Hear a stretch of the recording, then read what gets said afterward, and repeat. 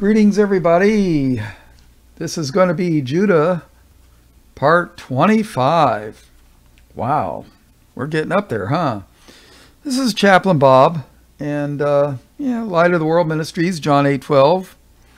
Jesus said, I am the light of the world. He that followeth me shall not walk in darkness, but shall have the light of life. This is going to be Judah's Scepter and Joseph's Birthright by J.H. Allen. This is page 300. This is in part 3 of the book, chapter 7. The title of this chapter is A Study in Scarlet. Let's see. Before we read this, I'm going to read the Scarlet thread from the book of Genesis. So let me take a look. Now, I have read this in a previous study. I don't remember which one. There's over 20 of them. But in Genesis 38 is the story of Judah. Judah married a satanic Canaanite woman. The polluted seed line. People don't believe that stuff anymore, but it used to be a very common doctrine. And he had a child by this Canaanite woman. When you go to Genesis 6, they want you to believe that the sons of God in Genesis 6 were godly men, and then the daughters of men were ungodly women. And then they want you to think these godly men married these ungodly women, and they had giants for children. Do believers marrying unbelievers have giants for children? No.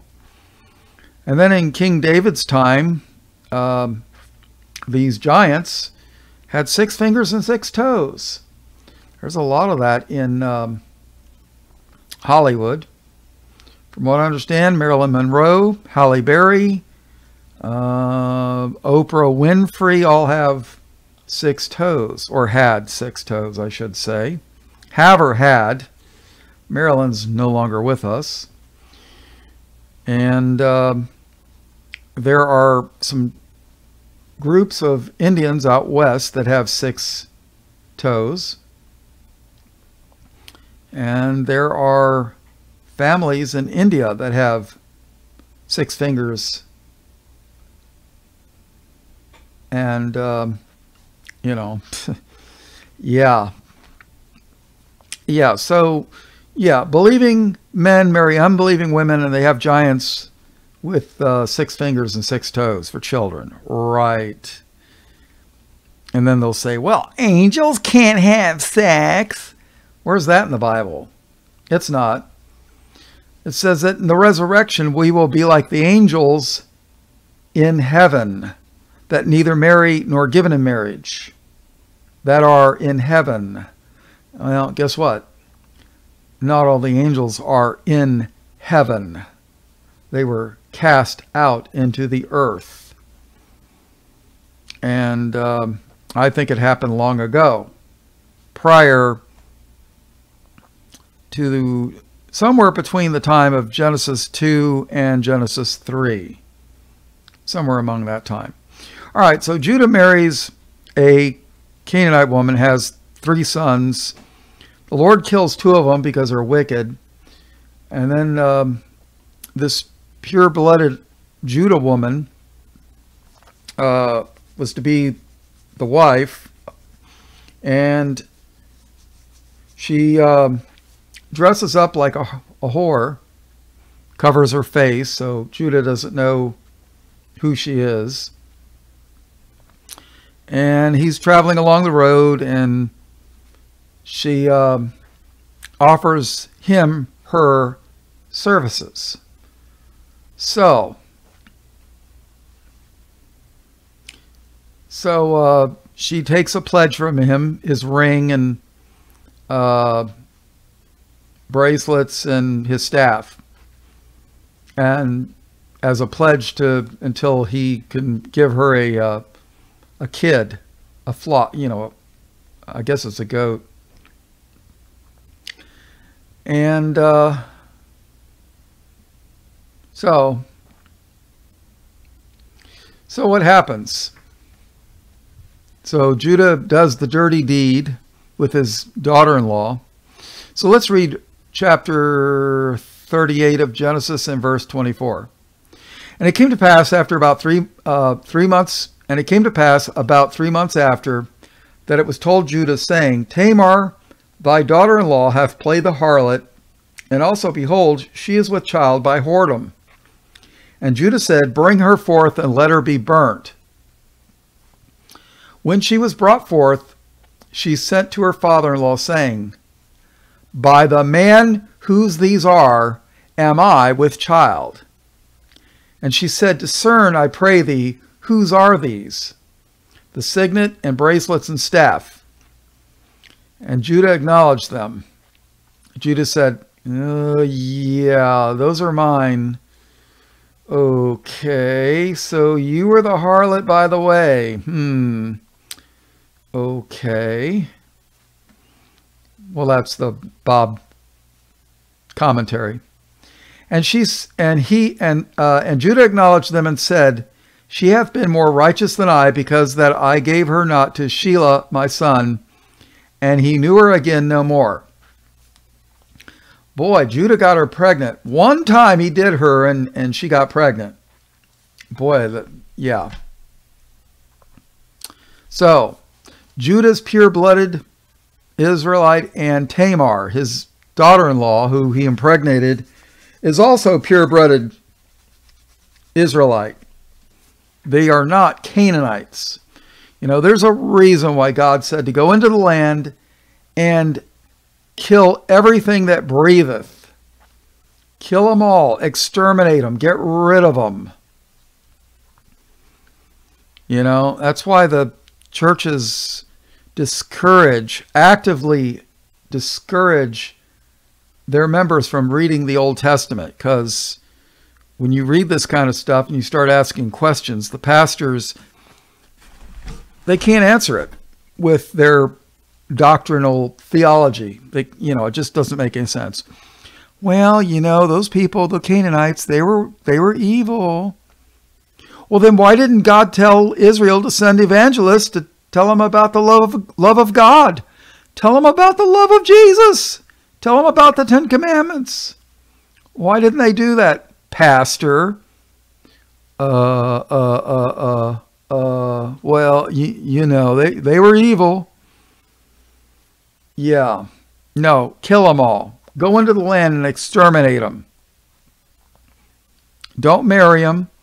Don't take their sons for your daughters. Don't take their daughters for your sons. Don't take them for your wives or husbands. Don't do it. When God says to do something or not to do something, you should pay attention.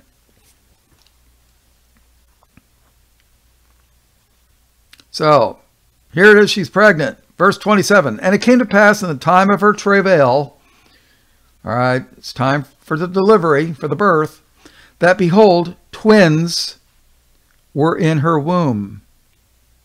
And it came to pass when she travailed, that the one put out his hand, and the midwife took and bound upon his hand a scarlet thread, saying, this came out first.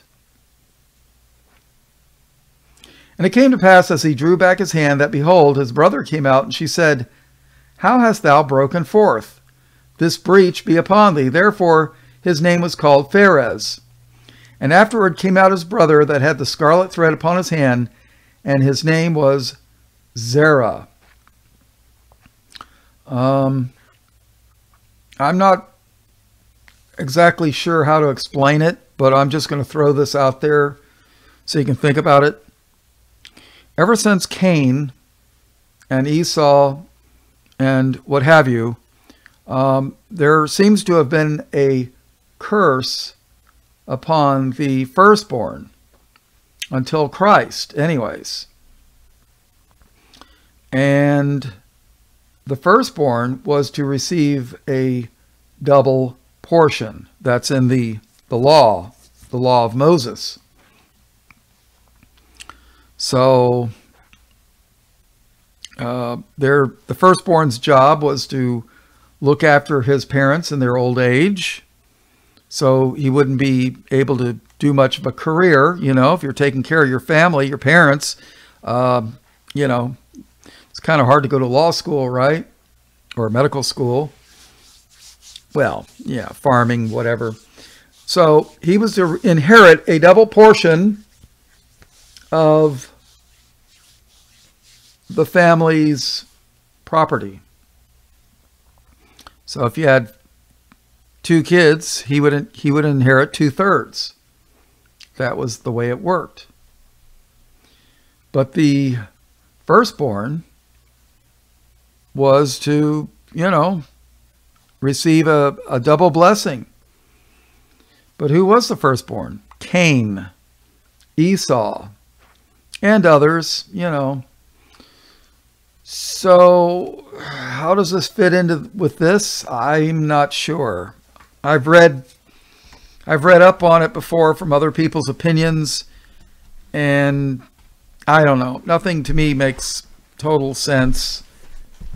So, all right, well, we've covered this. So now let's read about the scarlet thread in chapter 7, a study in scarlet. In giving further proof concerning the prince of the scarlet thread, whom historians tell us was married to Teotiphai, the eastern princess, we know of nothing that will be so helpful, satisfactory, and convincing as to give his genealogy, beginning with his fathers, Judah and Zarah, and come down from father to son until we reach him. We are able to do this, but only because Professor Totten has faithfully scanned the pages of ancient and modern history, and as a result have compiled and given to the world the genealogy of the Zarah branch of the royal family, which was exalted to the throne when the breach was made in the line of Pharez in the days of Zedekiah. Now remember, Levi, one of the 12 tribes, was to be the tribe of the priests. They were to serve the Lord in the tabernacle, later the temple. Judah was to be the tribe of the kings. David, King David, you know, Goliath David, yeah, he was of Judah. Christ is of Judah. Joseph, who is reckoned as the father of Christ, which he wasn't, but he was of Judah. Mary was a Levite. She was of the priest tribe. So, and Mary was not technically Jesus's mother either.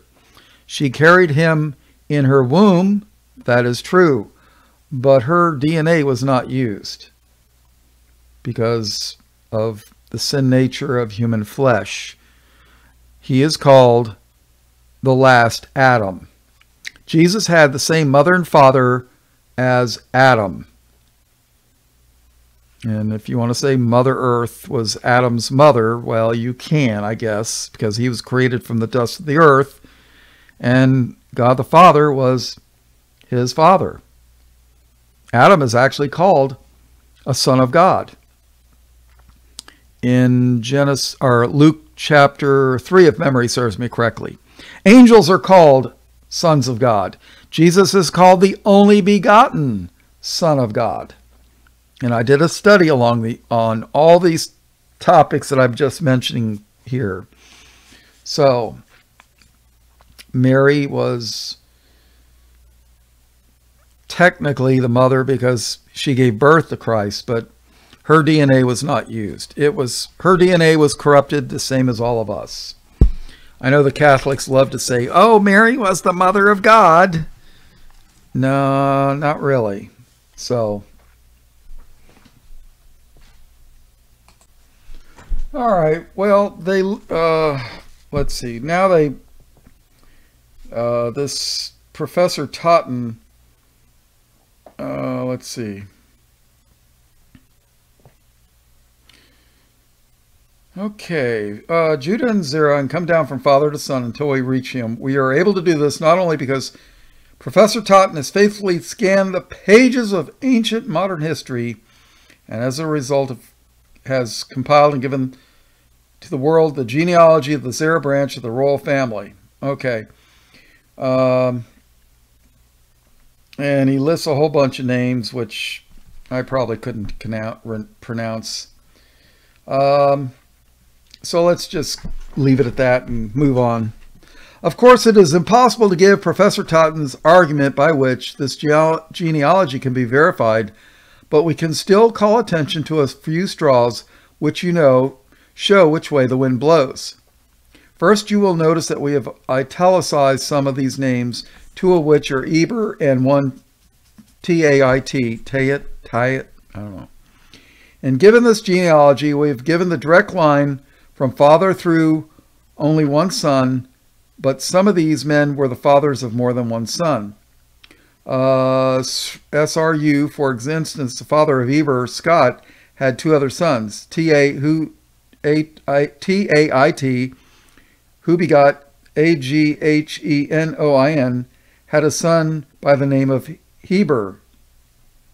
The fact that there are three Hebers in this branch of the royal family is most significant, for that is the name from which comes one of the national names of their races, the Hebrews. And by the way, there is a guy named Eber.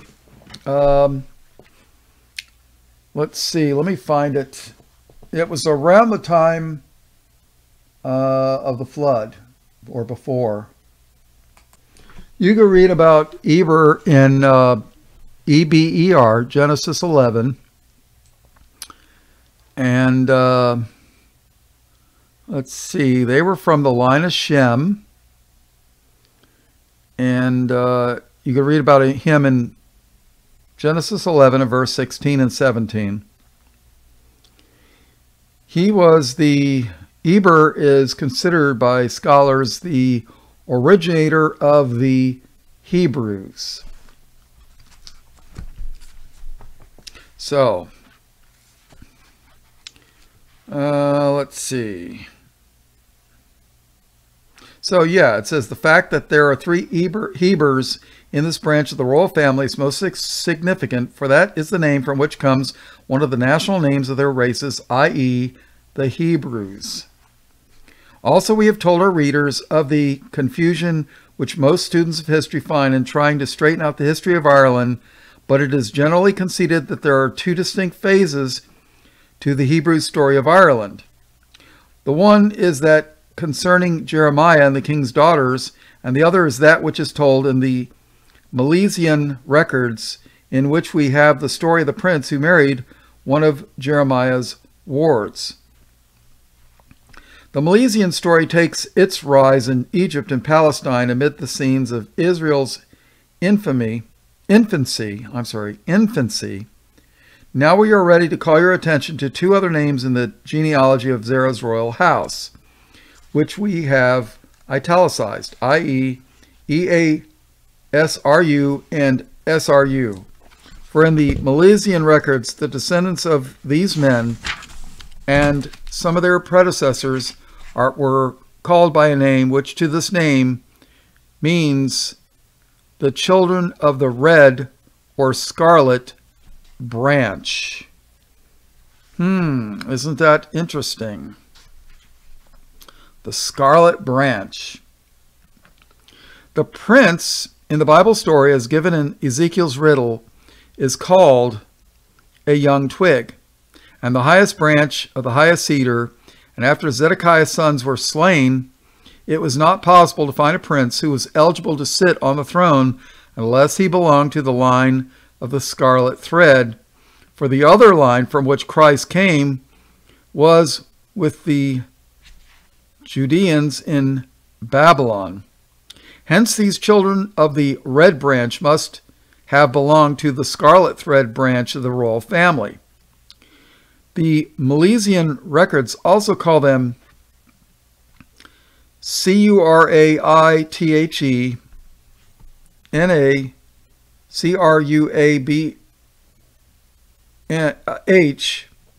R-U-A-D-H.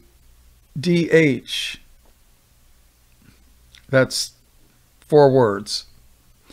Or commonly translated as knights of the red branch. The term Milesium is derived from the medieval title of Gallum, the conqueror of Ireland, who was called Milesius, or the Milesian, i.e. the soldier, a term derived from the Latin miles. Hence we derive our word militia, or military, and that's from Professor Totten. Furthermore, these knights of the red branch, of whom Gallium, the conquering Milesium, was one, called themselves Craunnogs, or the crowned. The true meaning of their name is treetops, for it comes from words common to all dialects, Craun, a tree, and og, a tuft or termination. We use the same word for a crown as they did, and the very use of it in common language would be enough to verify this history of race, were there not other reasons in their history and legends to establish it conclusively. And that is from Professor Totten. 100 years ago, Joseph ben Jacob, a Celt and a Catholic, in a work called Precursory Proofs, said, among the 5 equestrian orders of ancient Ireland was one called Craobh-Ruadh,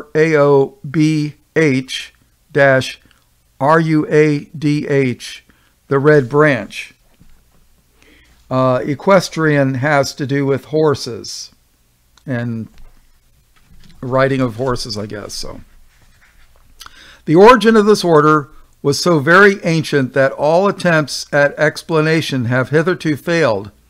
Some supposed that it originated from the Ulster arms, which are Luna, a hand sinister coupled at the wrist, Mars, but these admit it should in such case be called Crobh-Ruadh, or of the bloody hand. This man was really proving the Hebrew and Egyptian origin of the Irish Celts. He was applying all the evidence that he found to Joseph, knowing nothing of the story of the breach in the royal family of Judah and the exaltation of the Scarlet Branch, who landed in the plantation of Ulster. Ulster's a place in Ireland, by the way. Else he would have known where to place the meaning of that ensignum, E-N-S-I-G-N-U-M, of the red or bloody hand coupled at the wrist with a scarlet thread, which found its way into the royal arms of Ulster. The prophet Nahum was a minor prophet because of the size of his book, his prophecy, not because of the minor importance of the message.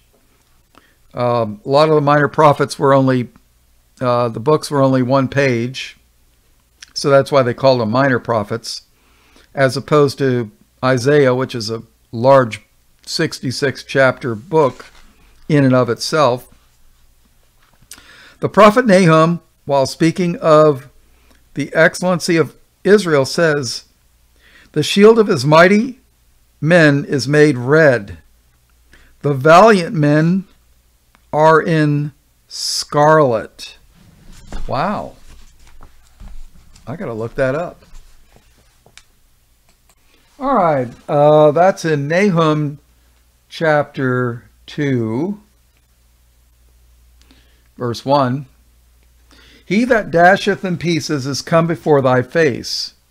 Keep the munition. Watch the way. Make thy loins strong. Fortify thy power mightily.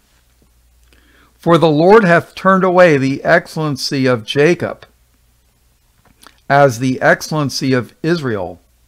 For the emptiers have emptied them out, and marred their vine branches. The shield of his mighty men is made red. The valiant men are in scarlet. The chariots shall be with flaming torches in the day of his preparation, and the fir trees shall be terribly shaken. So there you go.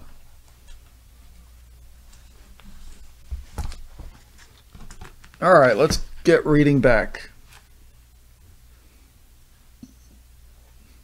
Scarlet is the characteristic color of the English army, and they certainly wore red coats during the Revolutionary War. We were recently in an English city, and we took particular note of the scarlet thread or stripe which ran up the front, around the neck, down the arms, and up the pantaloon legs of the uniform of the postmen of the province. A British consul once told us that every official order he received was tied with a scarlet thread, and showed us one which he had just received. This same thing is true with all English officials to whom written orders are sent, and from this custom comes the well-known political and diplomatical metaphor, red tape. Wow. Red tape. You ever heard that expression? You know, in government, they are always saying, oh, we can't get anything done because of the red tape. Interesting. I don't even remember this. It's been, 30 some odd years since I've read this book. So, all right, let's keep reading. We have also learned from sources which we deem authentic that a scarlet thread is woven into the material from which all ropes are manufactured, which are to be used in the construction of vessels for the British government or Navy. This is done so that under and all circumstances that vessels may be identified as the property of Great Britain, even though they be sunk in many fathoms of water at the bottom of the sea. When Jacob blessed the sons of Joseph, he was under the necessity of crossing his hands in order that he might get his right hand on the boy that the Holy Spirit was designating as the one whom God hath chosen as the birthright inheritor.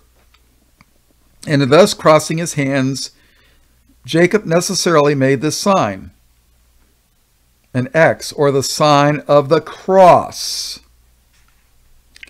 This is the pre-Christian cross of which relics are found along the trail of Israel, as they were being sifted through the nations to the isles of the northwest, and which Ignatius Donnelly finds not only in Egypt and Ireland, but almost everywhere else.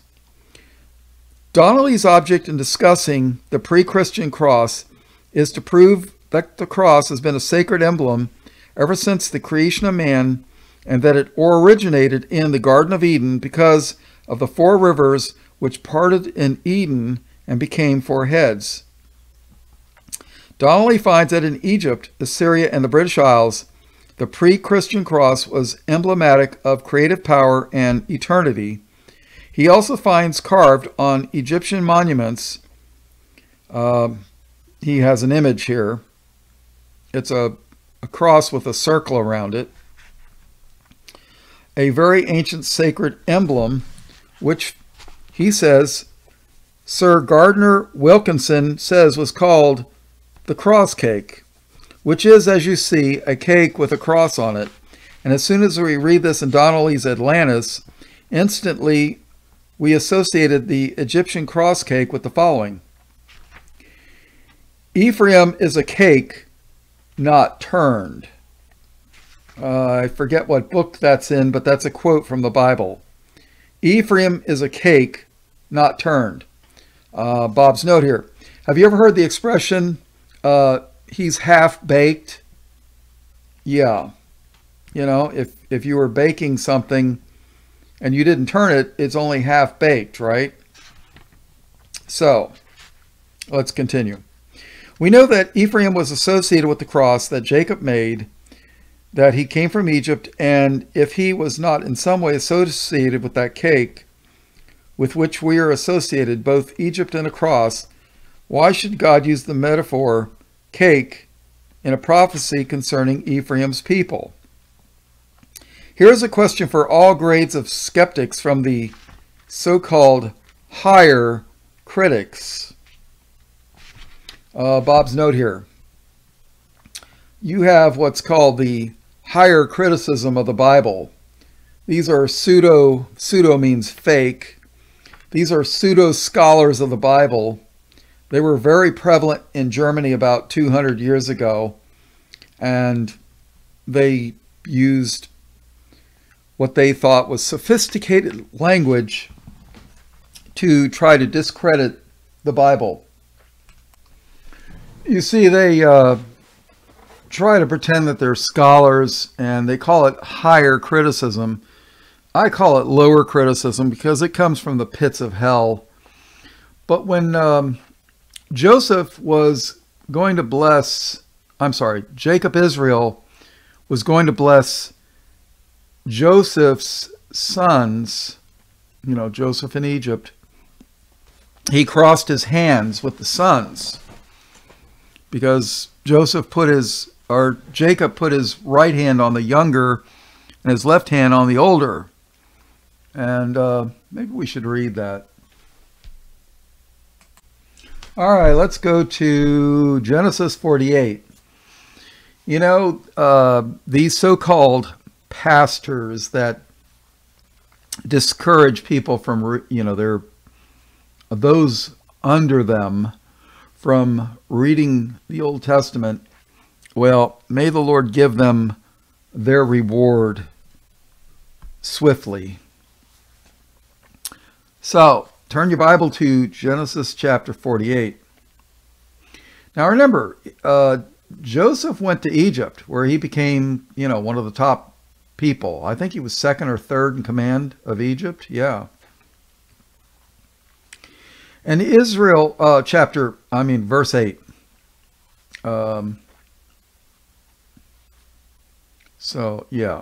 Genesis 48, verse 8. And Israel beheld Joseph's sons and said, whose are these?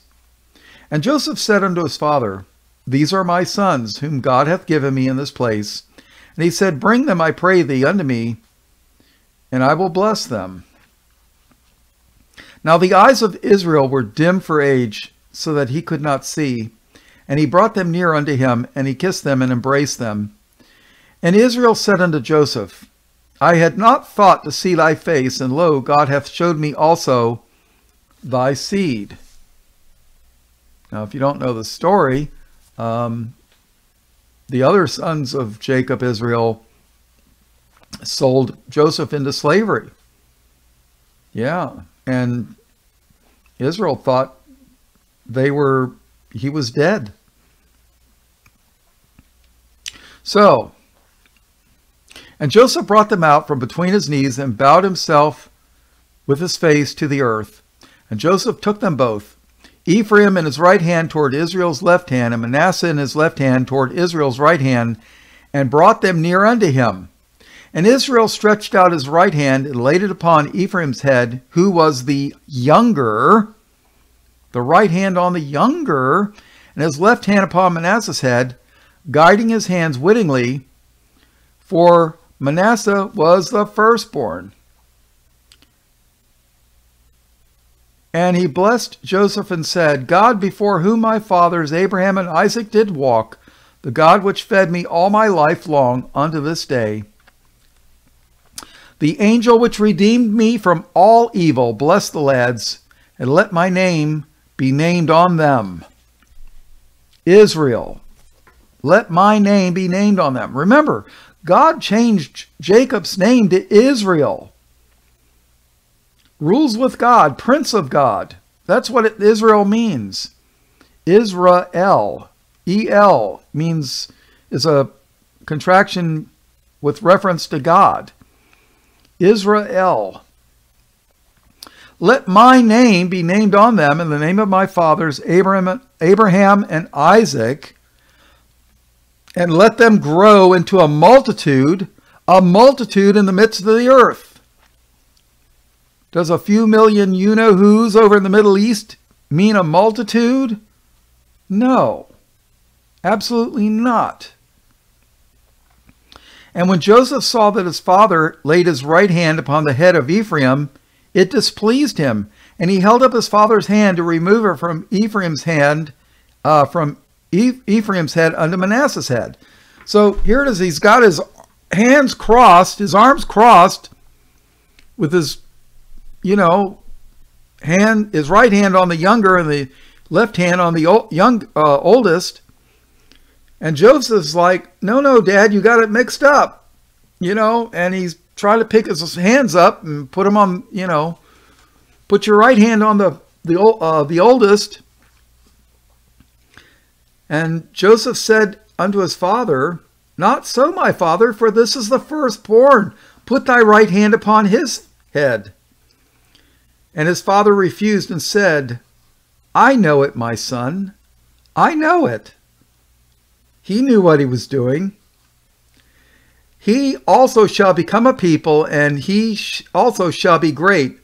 But truly his younger brother shall be greater than he, and his seed shall become a multitude of nations. See, when you ask your demon nominational preachers about all this stuff, they can't give you an answer because their theology won't allow it, because they're liars and deceivers and they work for the devil's children.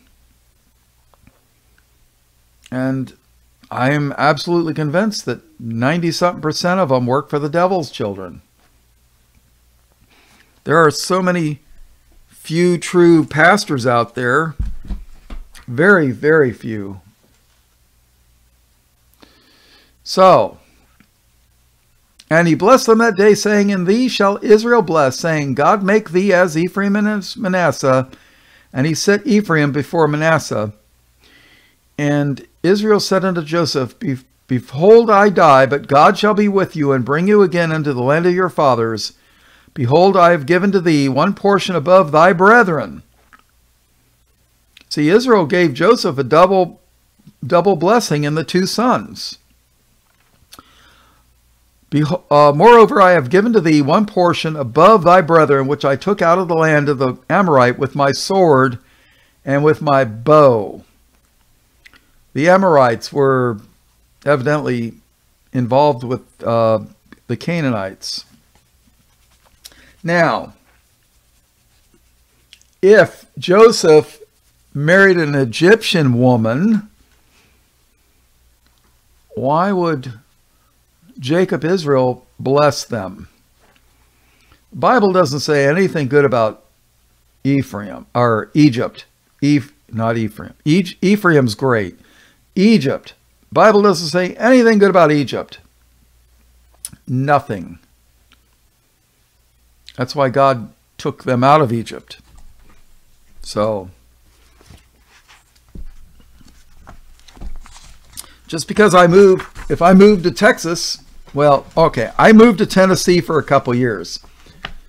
That doesn't make me a Tennessean. No. I lived in Colorado for 4 years or so.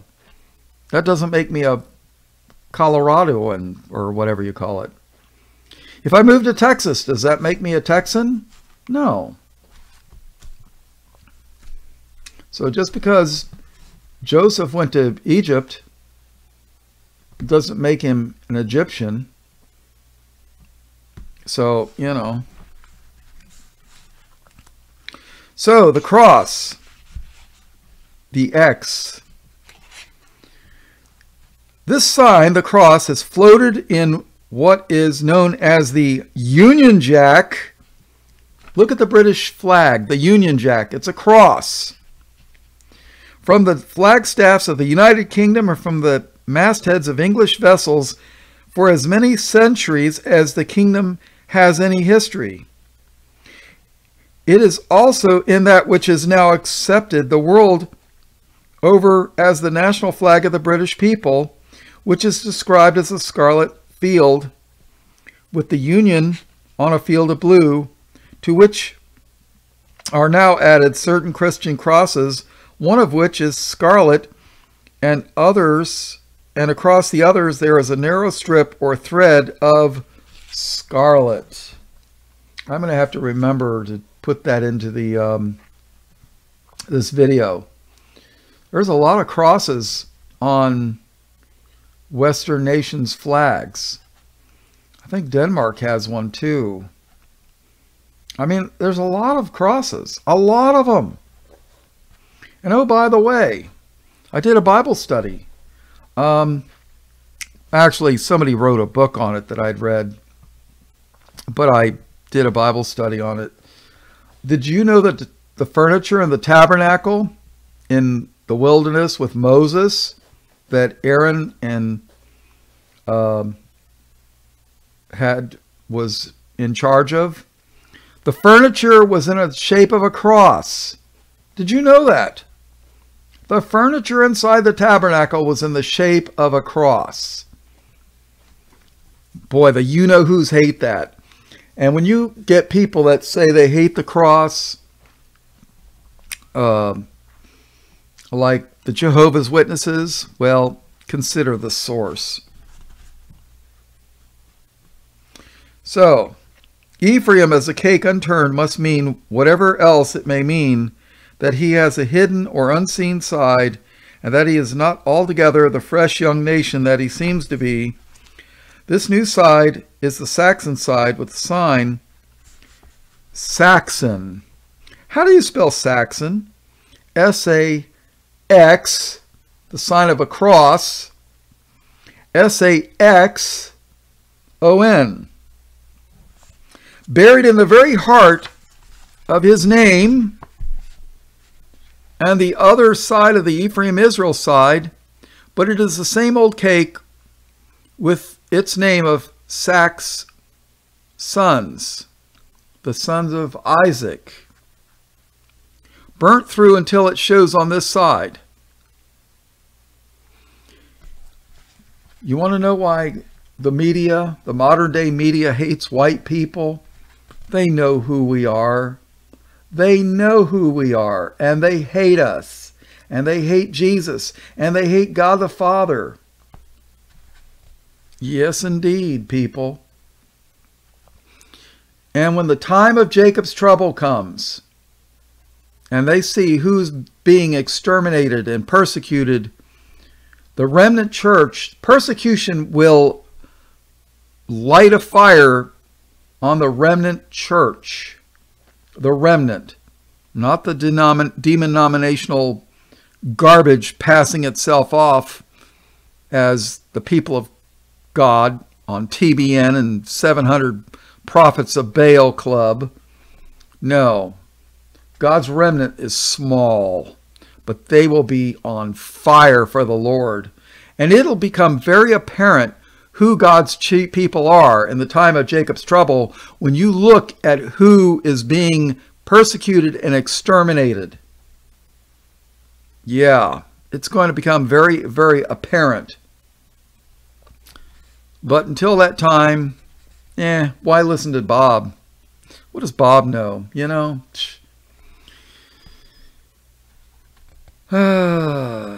If it is true that the sign of the cross became sacred in the Garden of Eden, then surely after the giving of the birthright, it became doubly so to the house of Joseph. But now it is thrice sacred to them, for on the cross their Savior made full atonement for sin. We believe that when Jacob said to Joseph, I know it, my son. I know it. He not only knew he had his right hand on Ephraim's head, which Joseph thought should have been on Manasseh's, but that he also knew why he blessed the sons of Joseph with the sign of the cross above their heads. For while he prayed with his hands thus crossed, he said, God, the angel which redeemed me from all evil, bless the lads. And we know there is no other name given among men whereby we can be saved, except the name of him who shed his blood upon the cross to redeem men. And I say amen to that, people. To us, it is indeed significant that the birthright blessing was given with the sign of the cross. That the cross was sacred, Jacob certainly knew. That God sent his divine word. Unto Jacob, we Christian Saxons, son of Isaac, certainly know, and that Judah rejected that word made flesh, we also know. Bob's note here. Just remember, Judah married into the Canaanite satanic fallen angel tribe via Shelah and what have you. So what do you think they're going to call themselves? Canaanites or of the tribe of Judah? What do you think they're going to call themselves? Yeah.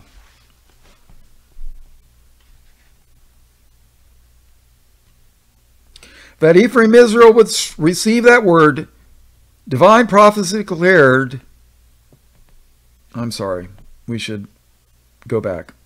Certainly know, and that Judah rejected that word made flesh, we also know that Ephraim Israel would receive the word, divine prophecy declare, and that the Saxons did receive that rejected. So what part of Judah rejected, divorced Israel, the Saxons did receive. One in the word of his grace is simply undeniable. Then surely that triple cross, together with one which has a thread of scarlet blood streaming down its rugged side, must mean more, yea, much more to the people of one certain race than it ever can to some other races. For he who shed that blood said, I am not sent. Now this is Jesus speaking here. I am not sent but unto the lost sheep of the house of Israel. Israel was 12 tribes, people. Jesus said, I am not sent but unto the lost sheep of the house of Israel. Our readers now know that the name House of Israel, hold on a second here. Boy, every time I turn around, they're scanning my computer.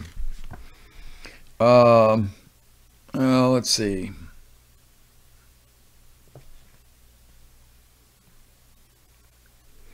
Where was I?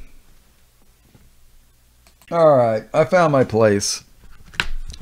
Our readers now know that the name House of Israel was the biblical, historic, and the prophetic name of the birthright people, over and again the name House of Judah for the people of the Judeans people. So if the people known as the Judeans, and they only be national Israel, i.e. all of it, as has been taught by Christendom for these many centuries, then the coming of Christ to the seed of Abraham was a failure in every sense. He's talking about the J word that I can't really say on certain channels, you know. Those that claim to be Jews, look at the 2nd chapter of the book of Revelation, and then look at verse number 9. Yeah. You'll get the idea. And if this be so, why should the angel Gabriel tell Mary, the daughter of Joseph, Mary's father's name was Joseph, as well as her husband's. I didn't remember that. That her divine child should reign over the house of Jacob forever. Or why should Mary, after receiving the salutation of Elizabeth, say, He, the Lord, He hath holpen his servant Israel in remembering his mercy, as he spake to our fathers, to Abraham, and to his seed forever. Or why should Zacharias, being filled with the Holy Ghost, say, Blessed be the Lord God of Israel, for he hath visited and redeemed his people, and hath raised up an horn of salvation for us in the house of his servant David, as he spake by the mouth of his holy prophets, which have been since the world began, that we should be saved from our enemies. That we should be saved from our enemies. Israel has enemies. God has enemies. What do you think Satan is? He was God's enemy. He became God's enemy. He went from a servant to an enemy. That we should be saved from our enemies and from the hand of all that hate us. Wow, what about my white privilege? Oh, okay, yeah. And from the hand of all that hate us, to perform the mercy promised to our fathers, and to remember his holy covenant, the oath which he sware to our father Abraham, that he would grant unto us, that we, being delivered out of the hand of our enemies, might serve him without fear in holiness and righteousness before him all the days of our life. And that is Luke chapter 1, verses 6:9 through 7:5, 69 through 75. We may also further ask, why should Isaiah say, Unto us a child is born, unto us a son is given, and the government shall be upon his shoulders, and his name shall be called Wonderful, Counselor, the Mighty God, the Mighty God, the Everlasting Father, the Prince of Peace. Of the increase of his government and peace there shall be no end upon the throne of David and upon his kingdom, to order it and establish it with judgment and with justice from henceforth even forever. The zeal of the Lord of hosts will perform this. The Lord sent a word unto Jacob, and it hath lightened upon Israel, and all the people shall know, even Ephraim. And that is Isaiah chapter 9, verses 6 through 9. Mark that. All the people of Israel. Ephraim, Israel shall know. Yea, they do now know, whether they be in the high church or in the low, whether they are Catholic or Protestant. And by the way, people, I'm not a Protestant. I'm a Christian. I never came out of the Catholic Church. I've been inside a Catholic church twice. Once was for a wedding that somebody had or whatever. No, thank you. And the Protestant churches aren't much better. I'm not protesting against the Vatican, because I'm not part of the Vatican. So, whether they attend service at a costly cathedral, in some great palatial church, or in the little church around the corner, whether they pray in the uptown or in the downtown church, whether they listen to the preached word in the independent mission, or in that little mission, the child of some uptown church, which they are holding off at arm's length, whether they attend the revival services of the popular evangelist, or whether they stand on the streets of our Anglo-Saxon Israel cities and hear all sorts of evangelists, from very good to very inferior, yes, surely, whether they listen to any, all, or none, for they hear it as they go. All the people of Ephraim do know this one thing, namely, unto us a child is born. It is conceded by all Christendom that those who accept the benefits of the new covenant, of which the testator must die before the testament could be in force. Bob's note here. I actually did a Bible study on this very, very issue. You ever heard of a last will and testament? A testament doesn't happen. A will's not in force. A will and testament are not in force until the person that wrote it dies. Yeah. So, yeah. It is conceded by all Christendom that those who accept the benefits of the new covenant, of which the testator must die before the testament could be in force, have the law of that covenant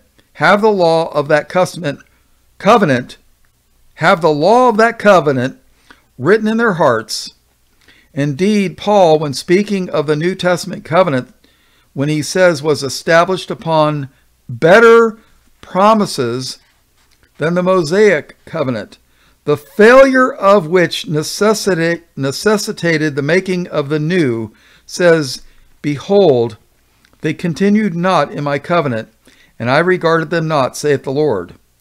For this is the covenant that I made with the house of Israel after those days, saith the Lord.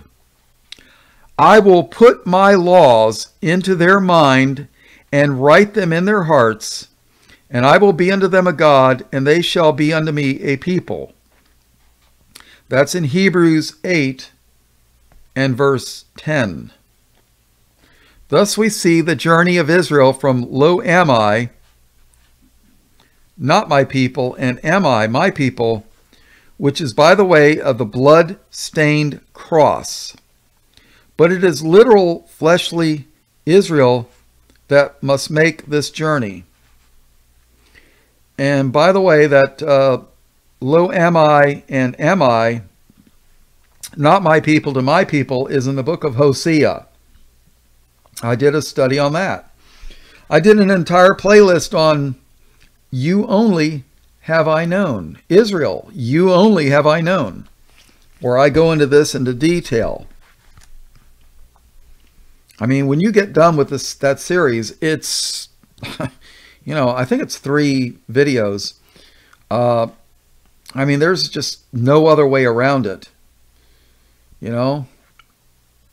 Paul didn't go to Japan. Paul didn't go to China. Paul didn't go to Mongolia. Paul didn't go to India. Paul didn't go to the Congo or Ethiopia. No. He didn't go to Zimbabwe. No. Paul went to Greece and Italy, Rome. Yeah. But it is literal fleshly Israel that must make this journey. This is why God, by the mouth of the prophet Isaiah, says, Hearken unto me, ye that know righteousness, the people in whose heart is my law. Hearken to me, ye that follow after righteousness, ye that seek the Lord. Look unto the rock whence ye are hewn, and to the hole of the pit whence ye are digged. Look unto Abraham your father, and unto Sarah that bare you. Isaiah 51 and 7, and Isaiah 1 and 2. When the house of Judah rejected Jesus, he asked them if they had read in the scriptures concerning a stone which was rejected, and which became the head of the corner. And then he told them that the kingdom of God should be taken from them and given to another nation. Boy, I've preached on that a lot. Oof. And guess what language the New Testament was written in? Not Hebrew. No, It was written in Greek. There are 5,000 partial manuscripts of the New Testament written in Greek. There are 0 written in Hebrew. 0. Let's keep reading. Israel had been rejected, cast out, forsaken, divorced. Jeremiah 3:8. But in order to be consistent with the prophecies of the Old Testament and many passages in the New Testament, we contend that the other nation to which Jesus referred to could have been none other than the house of Israel, that other nation of the two nations in which the seed of Abraham were divided. Jeremiah 31:31. Where Jeremiah 3:8, God said he would divorce Israel, but not Judah. Jeremiah 31:31, God says he would make a new covenant with the house of Israel and with the house of Judah. Israel and Judah, not the same. All right. But, says one Paul, he said, I turn to the Gentiles. I am the apostle of the Gentiles. I magnify mine office. And if you look at the word Gentile, it is the word nations. That's what it means, nations. And remember, there was a division between Israel and Judah. So we're talking about the nations of Israel. But the modern church world will say, oh, Gentile means you're a non-Israelite, you're a non-Jew. Yeah, right. True, and in this he was obeying the order to the Jew first, but the Lord certainly sent him also to the Gentiles. The trouble with this word Gentiles to the ordinary English reader is that to his mind it is always excludes God's chosen people, whereas it only excludes the portion of Judah of the 12 tribes. There are 3 Greek words in the New Testament which are translated Gentile and Gentiles. One of them is Helen and its various forms, which means Greek, Greece, or Grecian, but is sometimes used in the sense of non-Judah. The other 2 words are ethnee and ethnos, from which comes our word ethnology or ethnic group. You ever heard of an ethnic group? Like whites are considered Caucasian, the Caucasian ethnic group?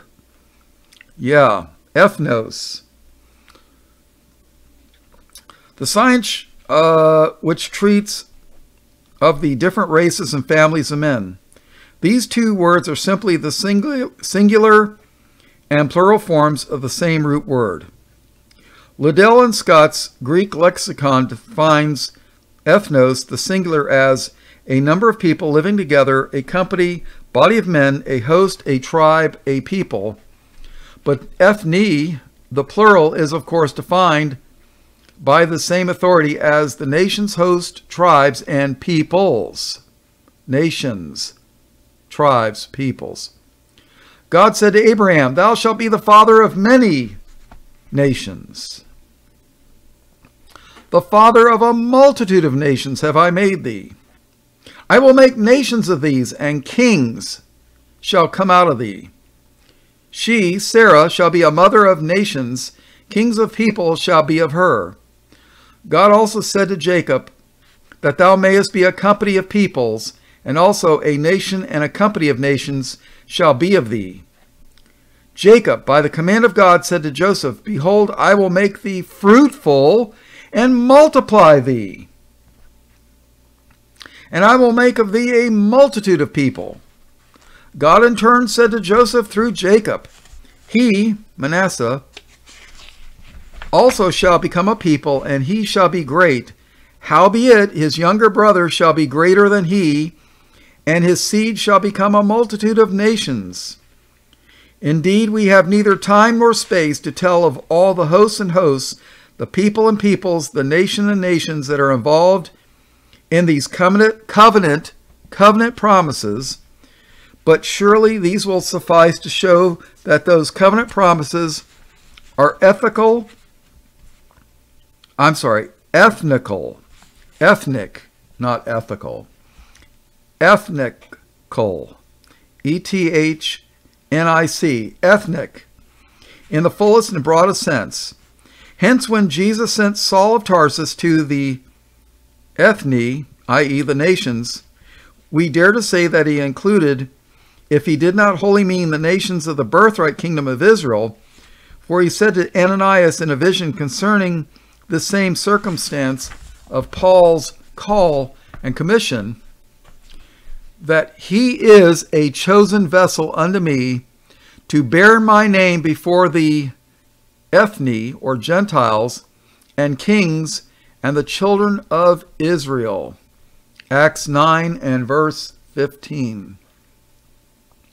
It was that Paul might go to the children of Israel that the Holy Ghost hindered him from going into Asia and sent him into Macedonia.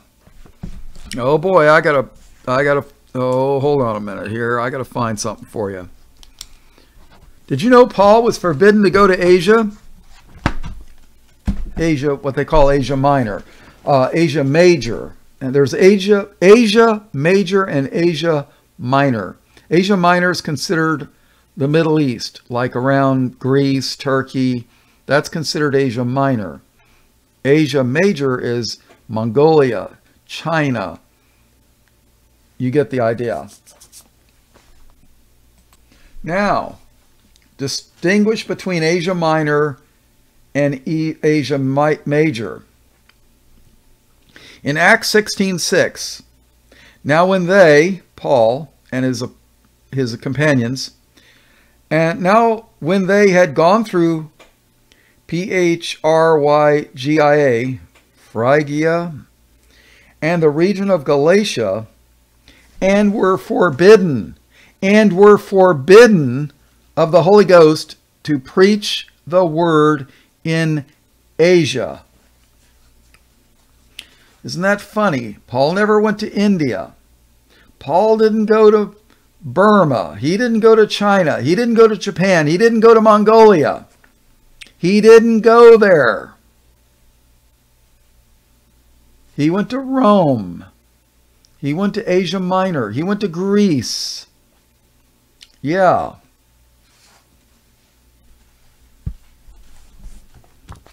He was forbidden of the Holy Ghost to preach the word in Asia.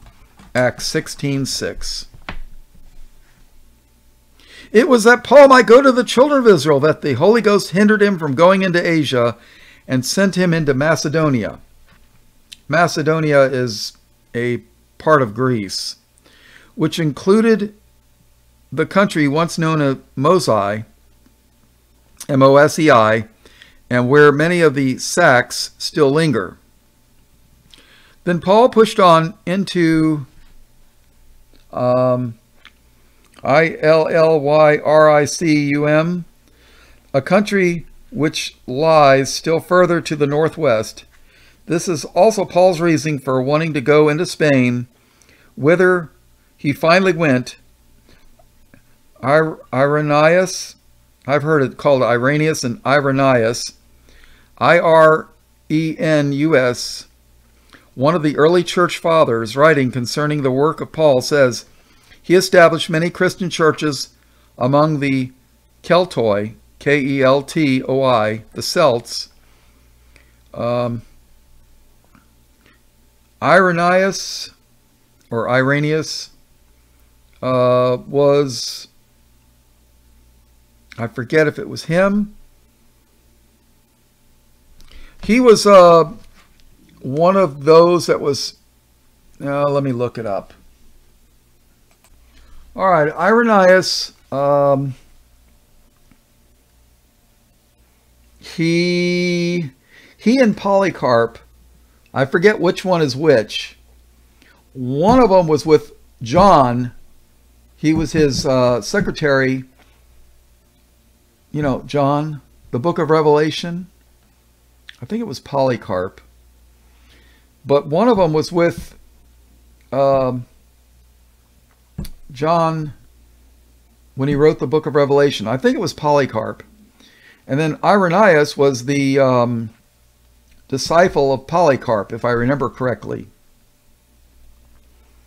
So I gotta look that up. He was born 130 A.D.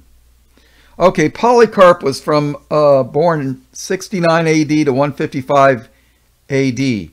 Okay, he was with John, and then Irenaeus was with Polycarp.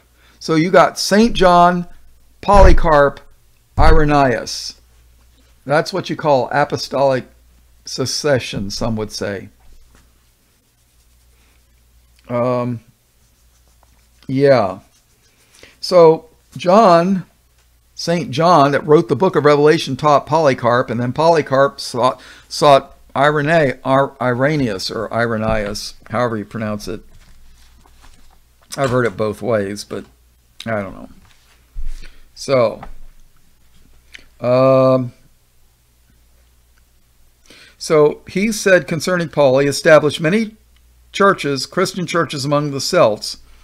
Also, Clement of Rome, of whom Paul speaks as having his names in the book of life, says of Paul that he was the herald of the gospel of Christ in the West, and that he had gone to the extremity of the West.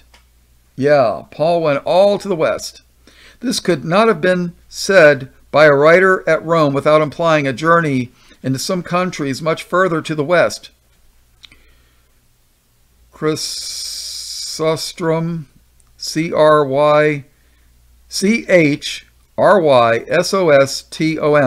another early Christian writer, says, Paul preached in Spain. And according to the testimony of several others, Paul also preached the gospel to the Britons. At all events, they received the gospel of Jesus Christ, the Son of David, became a light to the nations, and became the glory of his people Israel, who were ruled over by the descendants of the prince of the scarlet thread, and who put a blood-stained cross, the cross of St. George, into the heraldry of their nation. Later, they and their brother nation became the evangelistic. Oh boy, I'm having a hard time today. The UK and the USA became the evangelistic nations of the world. Thus, through the many nations of Abraham's seed, has the one seed, the testator of the new covenant, been a blessing to all the nations of the earth. Well, indeed, may Jesus say, if ye believe not his writings, speaking of Moses, how shall ye believe my words? That is the end of the study of Scarlet, page 313. Boy, this has been a powerful chapter. I hope you enjoyed this study and all the others. You know, it takes time to do all this stuff, you know. And, you know, one day when persecution comes, I'm sure we're going to be called to teach others. You know, some of us are going to be called for our lives to prove our faith to others by probably getting our heads chopped off.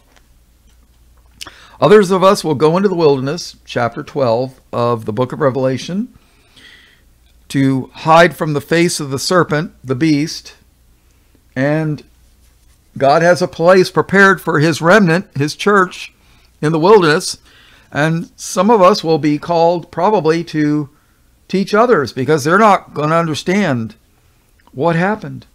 Oh, but my pastor told me the pre-trib rapture and it didn't happen. Oh.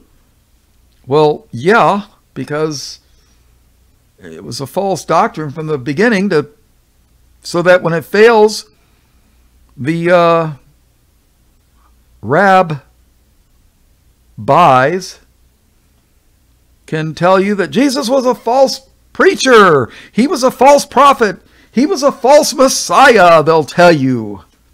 They'll be happy to tell you that. And I'm just wondering how many will fall for that.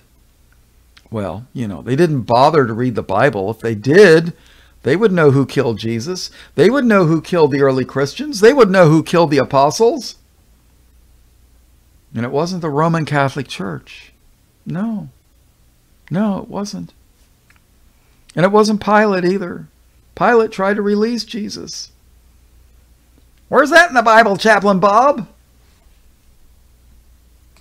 Let's see. That's in the book of John 19 and verse 12. And from thenceforth Pilate sought to release him. But the you-know-whos cried out, saying, If thou let this man go, thou art not Caesar's friend. For whosoever maketh himself a king speaketh against Caesar. We have no king but Caesar. Shall I crucify your king? We have no king but Caesar. Yeah, right. Yeah, people. So, you know, some of you are going to have to teach others. And that's why I do all this stuff, you know. I mean, I don't have a church. I mean, I'm not qualified to be a pastor anyways, or a bishop. I'm not qualified. And, you know, I consider this like job to teach. And, you know, I don't get paid for this. At least not here on earth. So, which is all right. I'm not complaining. Believe me, I'm not. I'm just saying, you know, I'm a volunteer, you know, and you get what you pay for in this life, you know. You know what the difference between a volunteer and a professional is? A professional gets paid. If you get paid to drive a bus, you're a professional truck driver or a bus driver. Yeah. You know, if you are paid to play music, you're a professional musician. So, and that's the way it goes. And if you're a pastor in a church and they guarantee you a salary, well, then you're a professional, you're a paid hireling. So, yeah. No, thank you. I'm not a hireling. I've already been bought and paid for by the blood of Jesus. So, I'm not for sale. All blessings, praise, glory, and honor to God the Father and His only begotten Son, Jesus, who is the Christ, the Lamb of God, slain from the foundation of the world. In Jesus' precious name, amen.